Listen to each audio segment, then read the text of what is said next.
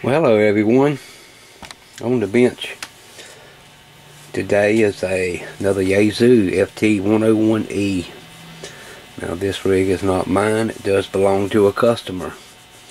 So I've been wanting to bring the FT101 series back, and man, we have a chance to.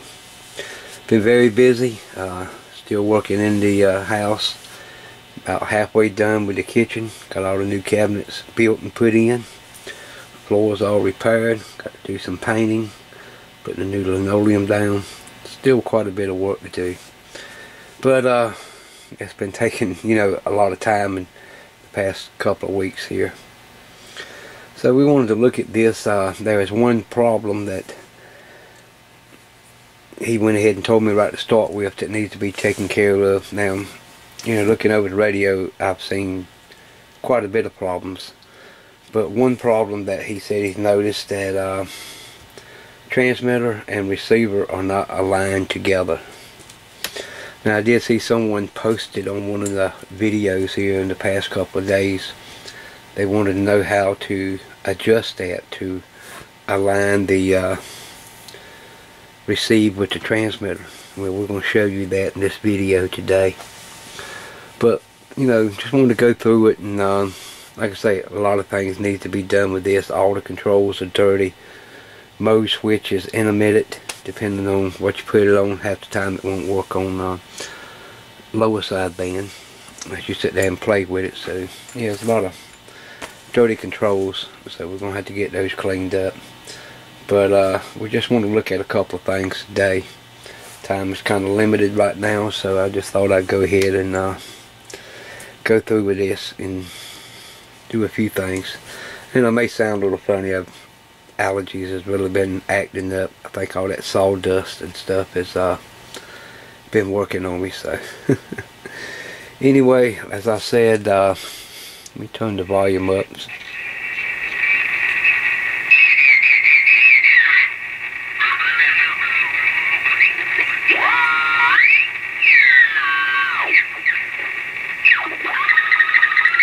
I'll show you an easy way.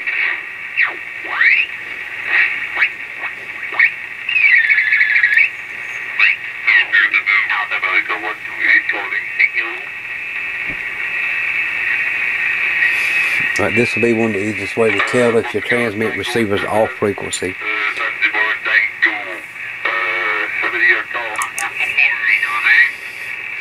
Notice when I turned the clarifier on, he went off frequency on us.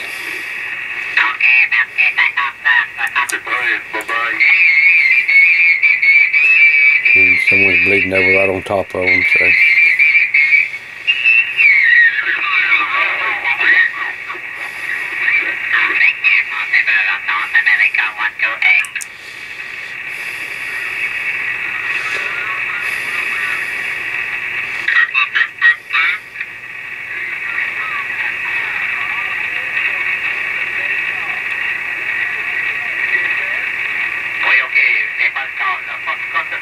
Alright, he's tuned in now. I'll turn the clarifier off. He's completely gone off frequency. So that tells me right there that the transmit and receive are not aligned correctly. So let's go ahead and look at what we got to do to take care of this little problem. Okay, so what we're going to do is that we got the radio on. We got the clarifier set on exactly 0. And I got the clarifier button pushed in so the little light is on. If you'll notice right down here, you'll see a couple of terminals. Should be a blue wire, couple of green wires, and then a ground. I'll zoom in on that so you can see it. Right there, you can see the blue wire hiding up under there. But it's going to be this middle terminal, and this is where we want to check our voltage at. So what we'll do, we'll ground, and we'll put our voltmeter probe right there.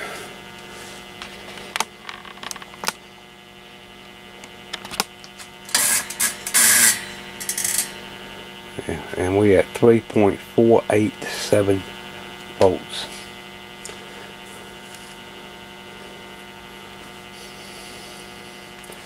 And what we're going to do is turn the clarifier off, and you can see now it's at 3.36 volts, and with the clarifier on we're at 3.487 volts.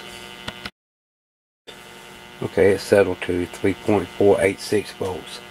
Now record that number, because what you're going to do is turn the clarifier off, and you see it changed to 3.364 volts. And what we're going to look at is right up here in this corner there's a variable resistor. Now you'll have to take the screws out of the case and lift the case up. Just stick one of the screws back in there to hold it up. But if you look right there, you can see this variable resistor here.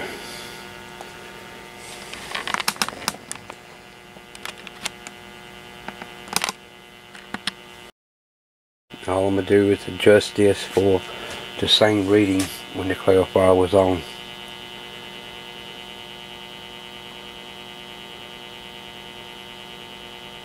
And I'm going to tell you, it's real touchy.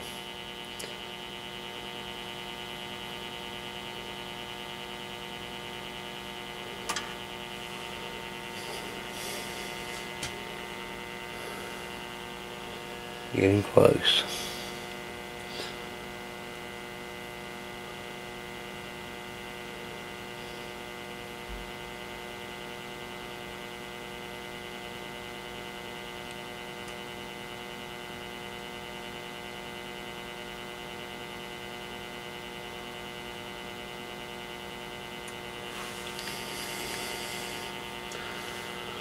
Almost had it.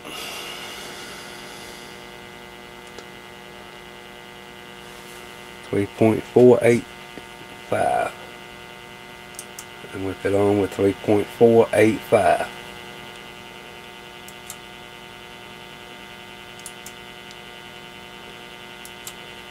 Alright, that step is complete.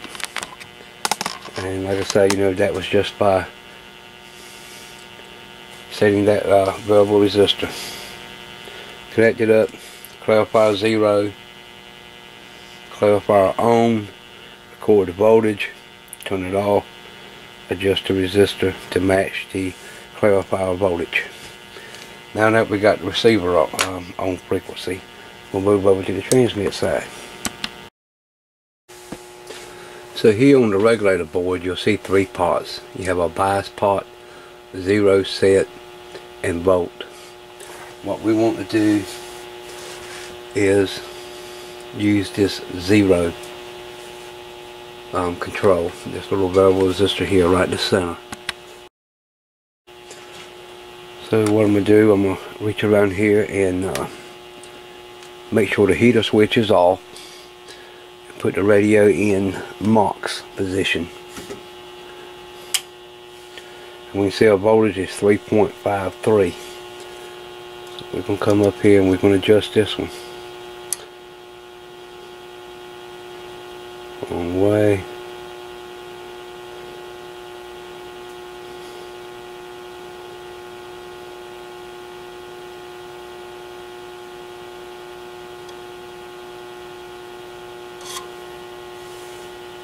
A little bit low.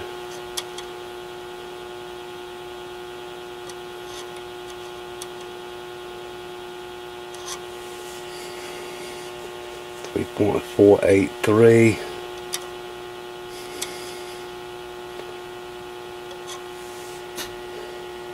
3.49. You don't have to move these things very far.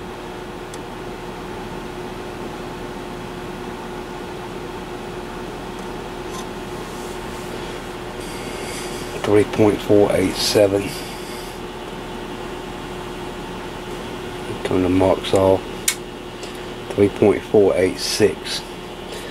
0.7, is not going to make a whole lot of difference. It's nice to go ahead and get it.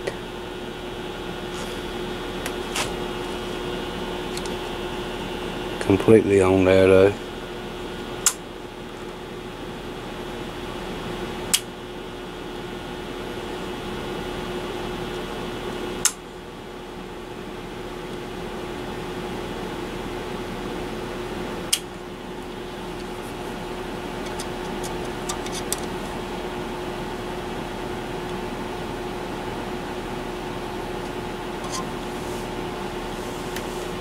3.484.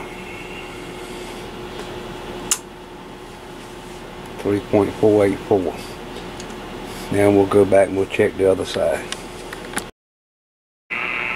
Okay, I went back and I checked the other side too, and all three settings are the same. You want the voltage the same with clarifier on, clarifier off, and you want it the same when you turn the marks on, the marks off. Let's see if I can find a good station talking.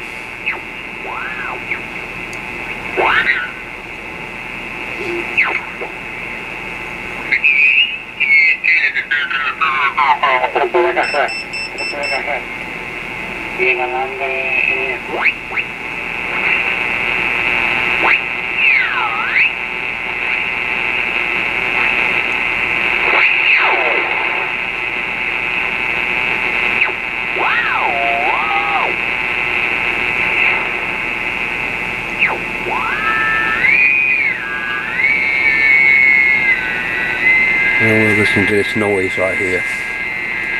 I'll turn the clarifier on. We shouldn't tell much difference at all.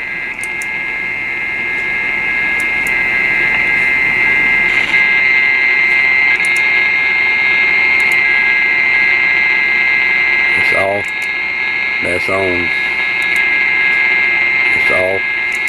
That's back on. Now we know that our transmit and receive is aligned correctly now. As long as there's no change, the clarifier off, clarifier on, we'll pretty much be spot on. Now that we're under here, I want to go ahead and spray out this mode switch, because that's definitely intermitted, and the volume control switch. We may even have to take this plate off and go ahead and spray out the band switch also. We'll go ahead and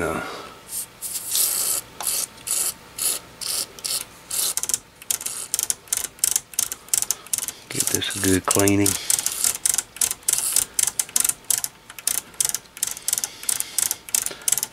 You don't have to use a lot, because you don't want that phenolic material to soak up the contact cleaner.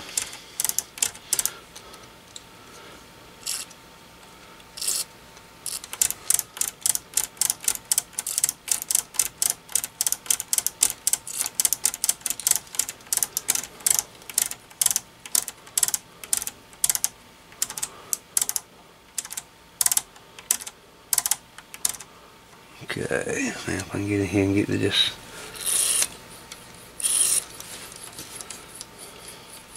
volume control pot and RF gain pot.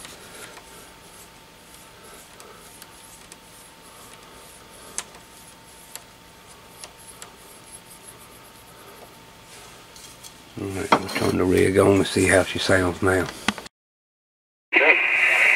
Alright, that made a big difference in this mode switch. No problems now going between upper and lower sideband.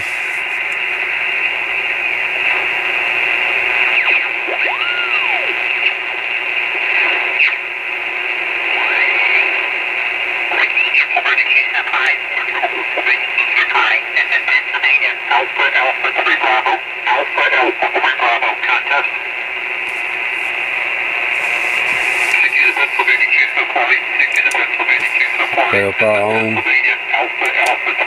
clarifier off.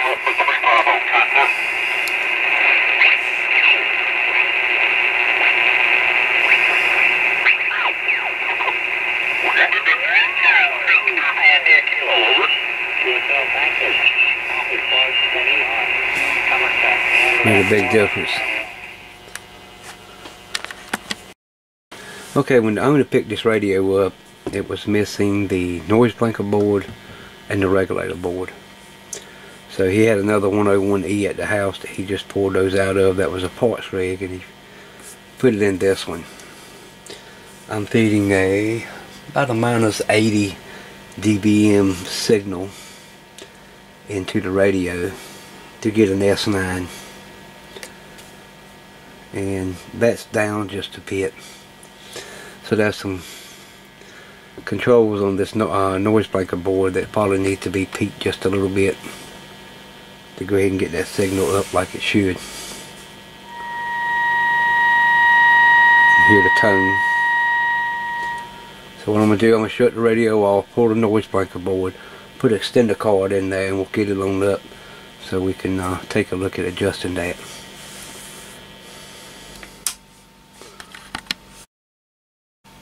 Okay, you can see I got my extender cord plugged in. Now when you're using these, you got to be careful. This will plug in either way. You want to make sure that you plug it in the right way when you go into the extender cord.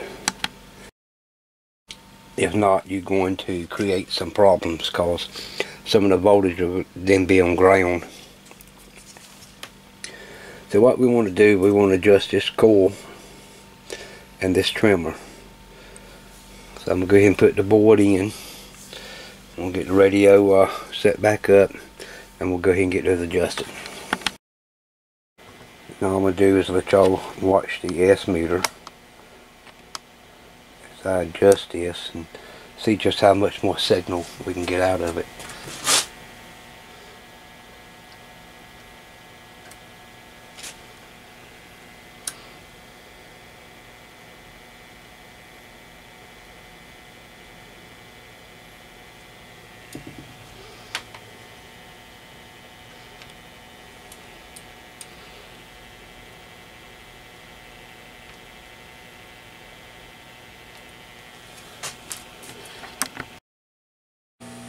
There was a bit of wax in this slug. All I've done was took my hot air and just heated it up a little bit and got that cool so I can turn it. You don't want to force anything and crack it. Alright, now we'll peek that one and see if we can get a little more out of it.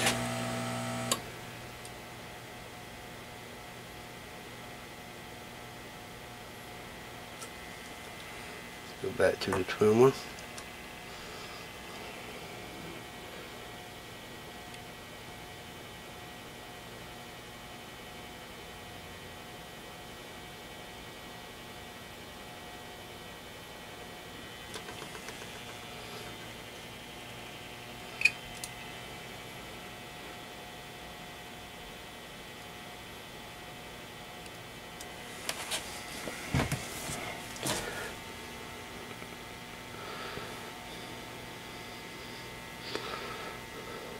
Looks like we got about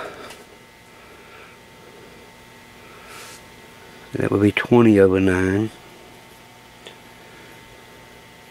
That would be 10/9. Looks like we're about 6 or 7/9 a while ago.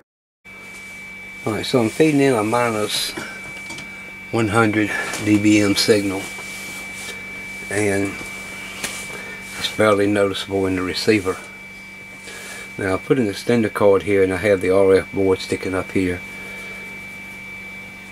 What I'm going to do is just shut it off. We're going to pull his RF board out. And we're going to stick one of mine in here. Let's see what kind of difference this makes.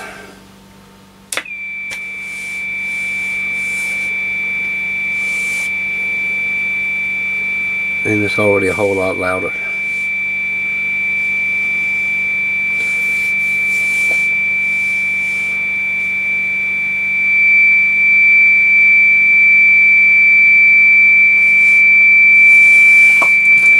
And I can rock it down. It's about 110.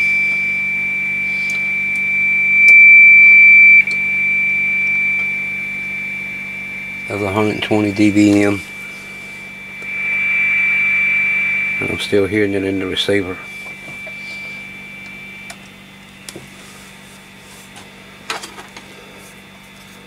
So that tells me that either we got a bad component or our RF device here on this board is about seen its best days.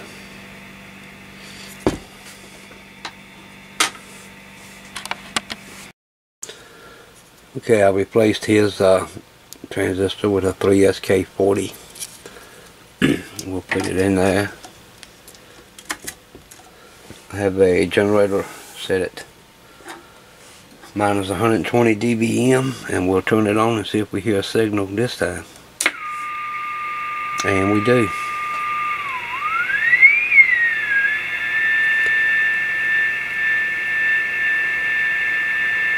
So his transistor was a little weak. So that's got the receiver back up to where it needs to be.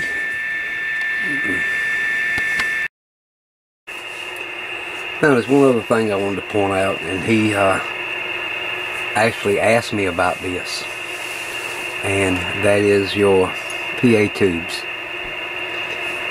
You know, if you read a lot on the internet, they tell you that Yaesu recommended that you use Toshiba brand tubes in these rigs, and the reason for that was it would neutralize better. If you went in and you changed it to American brand, so like Sylvania or GE or whatever, that you had to go in and make a modification and change a capacitor out.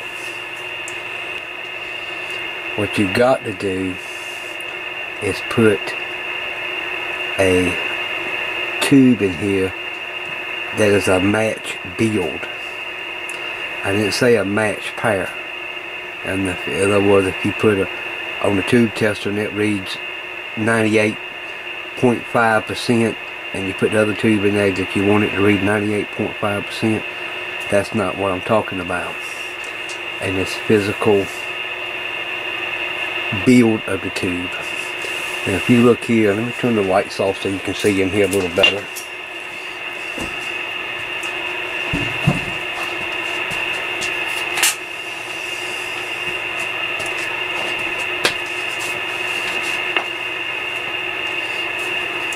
And I think you can already see what I'm talking about. Now if you look at the tube on the left, it's probably twice as bright as the tube on the right. The left tube has a whole lot brighter filament. Well, there's a reason for that. Let me go ahead and pop these valves out so you can see. Well, I got both tubes out. This one that was glowing dim, that's a realistic lifetime tube.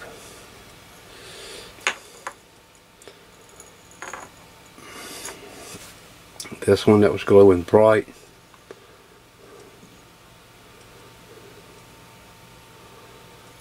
well, I can make it out, it is a Sylvania.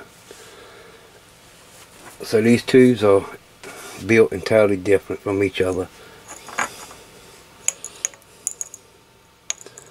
You can see the structure inside is different. If you look at the top of it, you can see that your center is different. This one here actually sticks up in the center, but the one on the left has longer pins that run down through the cathode.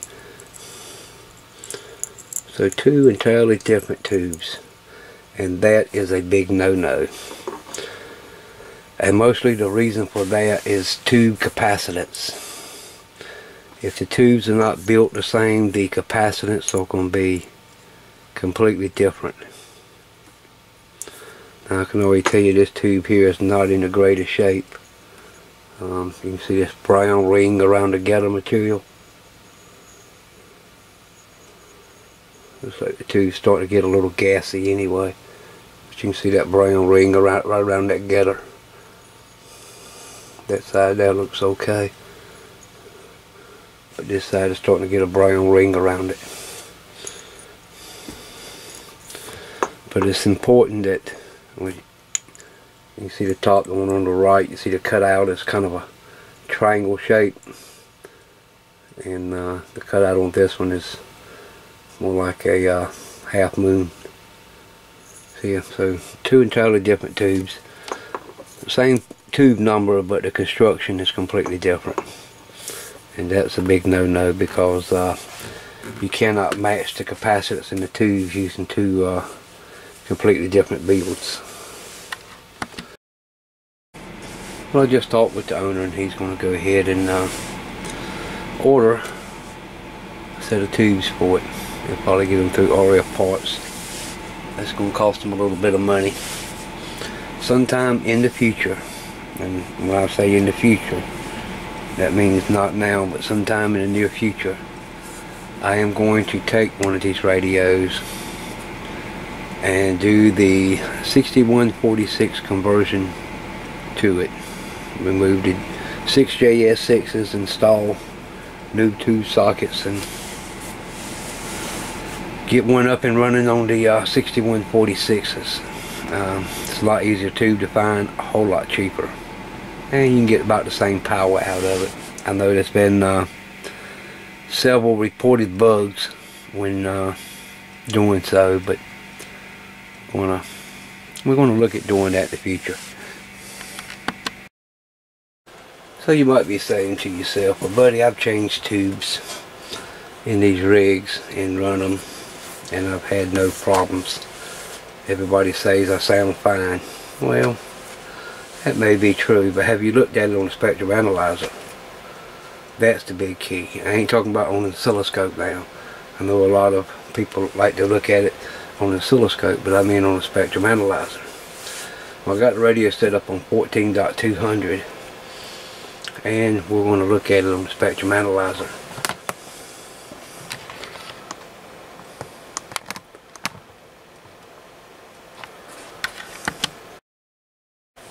Okay, I'm going to flip the radio over to Mox, and remember now we're in the tune position, so we're not going full drive. And there you go. Now if I tune the loading, back the loading down, cut some of the wattage down, you can see now we have a clean signal. But when I peak it,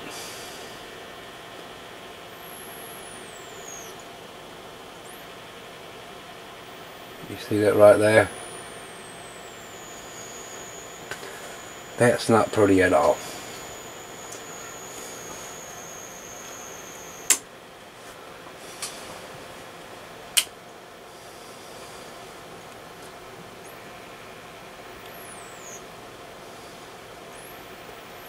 And that's right on the peak. I'm also seeing it on the IFR over there, so that verifies that it's not the yeah,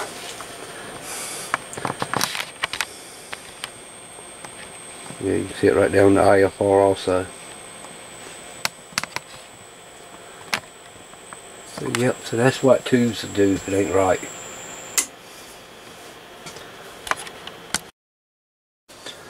So guys, when the parts come in, we'll as far as the tubes and stuff, we'll go ahead and do a full transmitter alignment, and probably go ahead and check this 12BY7. You can see it is tram branded,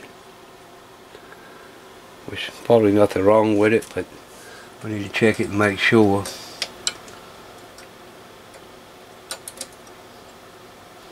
And we also need to find the cover to go on that, because it doesn't have one on it. But yeah, when the tubes come in, we'll go ahead and we'll sit down and we'll go through the transmitter, make sure it's up to par. And I was seeing 100 watts out on the watt meter, but it just doesn't look right.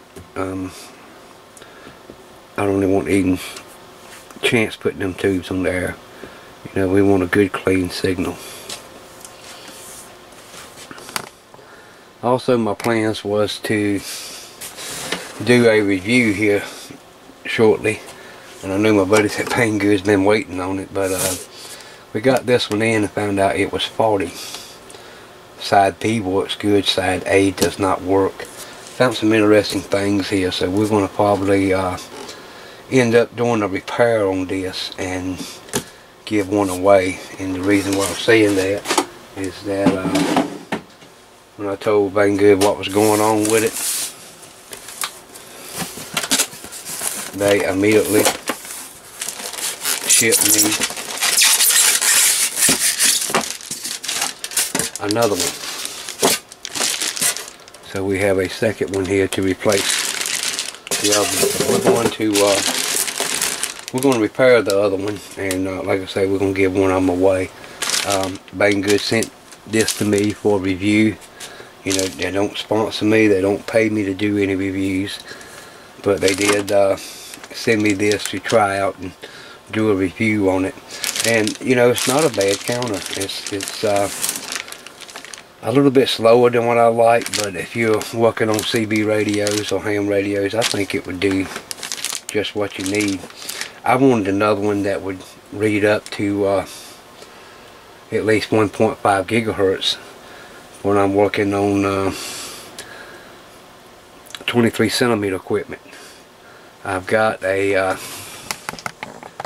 old Timmer sitting over there, and that thing is horrible. It is a piece of junk, and I done tried to go in and repair it, and I just can't get no information that I need on it. So Banggood sent me one of these, so we're gonna give it a go and see how it does. So maybe in the next video we'll be doing some talk, but we're definitely going to tear the other one down, find out what caused the problem on the on channel A, and see if we can get it back fixed. And like I said, we're going to give one of them away. And we ain't forgot about the Johnson sitting over there. Like I say, the Johnson Viking Ranger is working pretty decent. I got some more video footage of that on part 2 of it. We'll be getting that up sometime in the next couple of weeks. But I wanted to get started on the Viking 2, but I was waiting for something to come in, and it's finally came in. This is a Johnson Viking model 122 VFO, and as you can see, she looks a little rough.